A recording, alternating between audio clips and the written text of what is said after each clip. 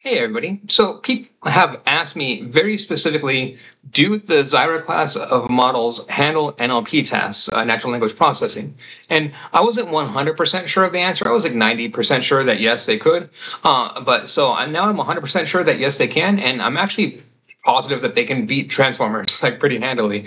So this is ZyRA NLP model with sparse attention and resonance loss. And then very specifically, I use sparse attention very honestly, just for compute purposes, right? So the attention mechanism itself scales quadratically. It is a lot of compute power, and then so to me, I wanted and I like the benefits of the attention mechanism, but I don't like that quadratic scaling.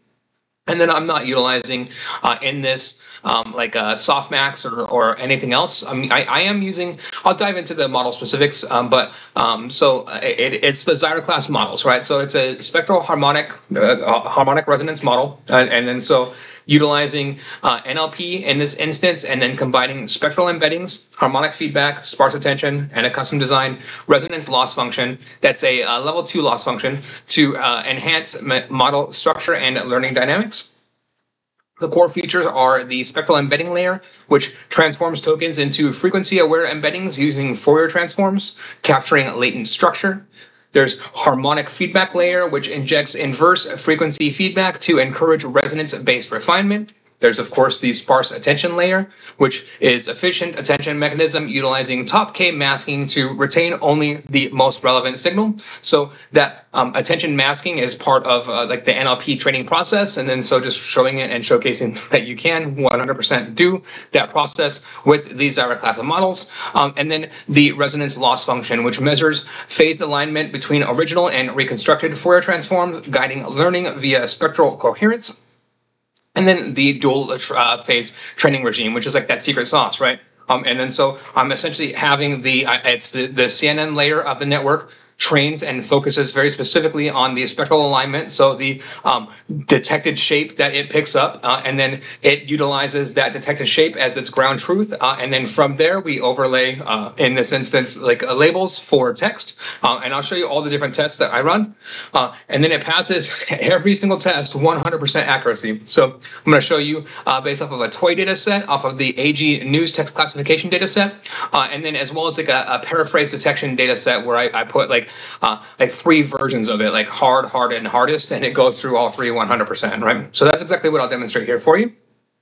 And then so this is a ready-to-run modular design, ready outside of the box, designed for extending NLP research and frequency-aware learning, semantic compression, and alternative attention mechanisms. This shows promise for low-resource training and data-efficient learning with only small data sets and minimal tuning. It can serve as a prototype for resonance-based AI architectures or hybrid spectral transformer models. If you want me to train this model fully out, how would it compete against transformers if it was scaled up? If you give me money to train it, I'll train it, no problem. I'll scale it up for you. I'm confident at this point it would smack around transformers even with scaled up, right? So going through, showing you the testing here, so here's all the individual layers mentioned.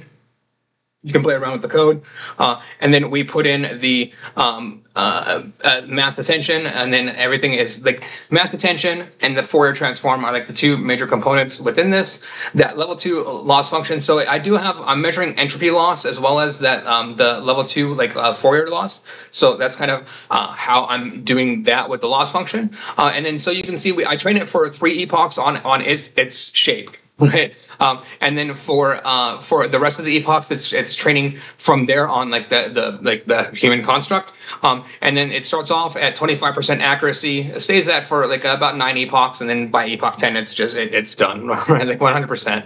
And then so going through here, next test.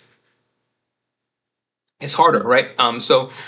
This is I up the test very considerably, and then add a huge vocabulary compared to what we were looking at before, and then so that's kind of the big thing here with that training, right? It's just upping the training. And then again, like same thing, it takes more epochs by 13 epochs by epoch 13. It's there, right? 100%. And then we see like, and notice here that it is interesting, right? So it's at 81, 81, 81, and then it does dip to 68. So perhaps it does overfit, right? And then like perhaps we only wanted to run it for 8 or 9 epochs within this instance. It would require more training, right? This is the very first time that I've tried this. I'm just pointing this out, right? Like rather than just saying like, oh, it's 100% accuracy across the board, just pointing out like I noticed the dip here, right?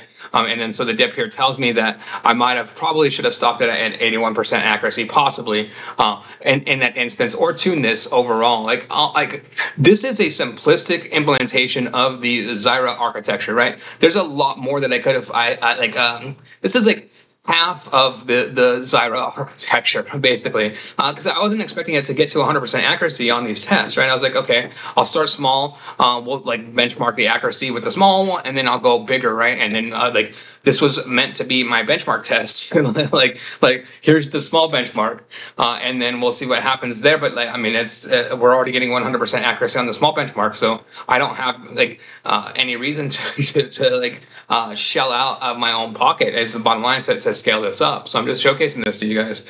And then so we go here, and then so it's harder, right? So I'm more like a bigger data set than before, right? So it's like, okay, let's double the data set. Like let's double everything about the data set, right? And so that's flat out what this is. It's doubled the data set size. Same thing, at an epoch. But then this also tells me too that perhaps it's not like this is much cleaner with the training too, right? So perhaps it's not actually overfitting because and it is just getting 100% accuracy, because when we go through, so it's epoch 9 is when it starts figuring it out, right? You get that big jump to 68%, and then a jump to 75, then a jump to 87, then a jump to 90, 93, and then 100. Like so I mean that like this doesn't measure as overfitting to me. This measures as it's flat out learning. And then there you go, right? Every single test that I've thrown at it so far, it handles it like a champ, like a beast. And then so the question being, can the ZyRA class of models handle NLP tasks? Yes, absolutely. Could this be a potential replacement for transformers? 100% yes, absolutely. It would be far cheaper overall to train these models. Like would be the bottom line, far less compute. Like this model, I mean, you can see it's running here. Like this took 3 seconds, right? Each one of these tests is not long. It's like 3-4 seconds every single time to run. 24 seconds is like the top end, right? Is what, like under a minute every single time to fully train these models on these data sets over multiple epochs, 15 epochs every single time, right? Just highlighting that and pointing that out. So it's not like this could train on your phone. I literally trained it on my phone. It was my very first test. And then so there you go. So ZyRA NLP, here's all the code. Play around with it. It's open source, MIT licensed. If you like this type of content, please like and subscribe. Thank you very much.